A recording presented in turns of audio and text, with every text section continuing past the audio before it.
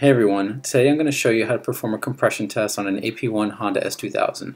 Performing a compression test is an easy way to get a general idea of the health of a motor, and it's extremely useful to know. Anyways, onto the DIY.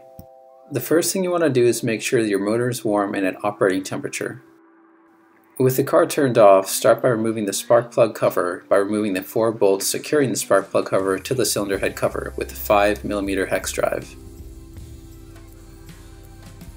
Prepare the coil packs for removal by removing the 4 10mm bolts holding the coil packs to the cylinder head cover.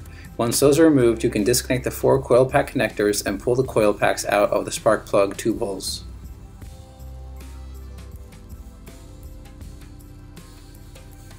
Remove the spark plugs using a spark plug socket, an extension, and a ratchet.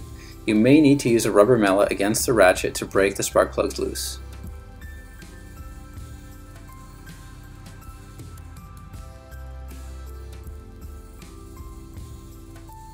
Remove the fuel pump fuse from the fuse box under the dash. The fuel pump fuse is the second fuse from the top on the right hand column. It will be marked with a 15 on the top. If you don't have a fuse puller, you can use a set of tweezers like I did. Thread the compression tester into the spark plug tube hole for cylinder number 1. Be very careful not to thread the compression tester too tightly so you can easily remove it later. Turn the ignition on, hold the throttle pedal to the floor, hold the clutch pedal to the floor, and finally press the starter button until the car cranks about 8 to 9 times.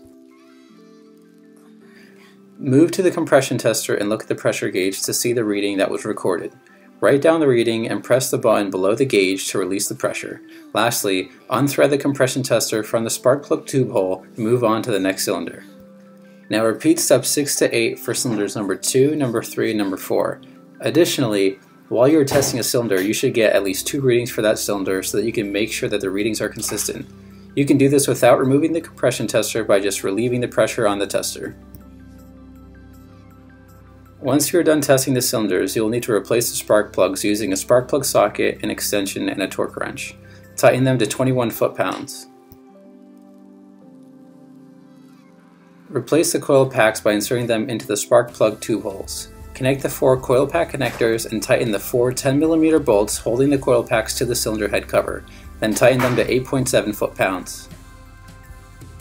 Replace the spark plug cover by installing the 4 bolts securing the spark plug cover to the cylinder head cover with a 5mm hex drive. Lastly, don't forget to replace the fuel pump fuse, then make sure your car starts up normally. Thanks for watching, and please don't forget to subscribe. If you have an idea for a future DIY video you'd like to see, please share it in the comments.